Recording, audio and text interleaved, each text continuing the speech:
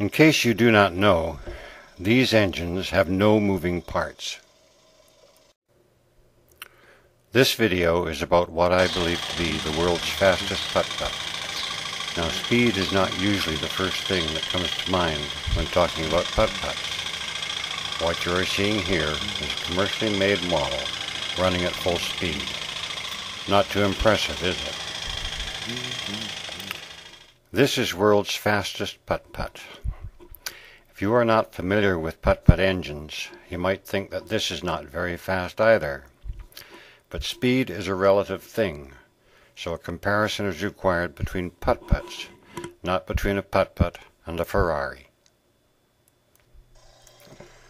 To put the speed in perspective, here are the two running together. On a good day, the Titanic model can do about 0.4 miles per hour. My design has been clocked at 2.1 miles per hour over 1,800 feet. Its best speed so far is 2.24 miles per hour for shorter distances. To keep them tracking in a circle, my engine is tethered by the bar to the center post in the pool. The Titanic is tethered by a nylon line. Both engines work on the same principle. The Titanic is the one making all the noise because it has a diaphragm on the engine boiler. My engine does not have a diaphragm and is therefore silent. The engine sound adds something if you're only listening to it occasionally. It can become downright annoying if you are running your engine a lot.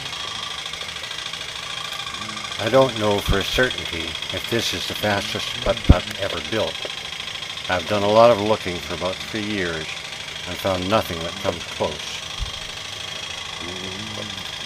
In claiming the world speed record for putt-putt engines, the option is there for someone to prove me wrong, and I don't mind a bit if they do. I like a challenge.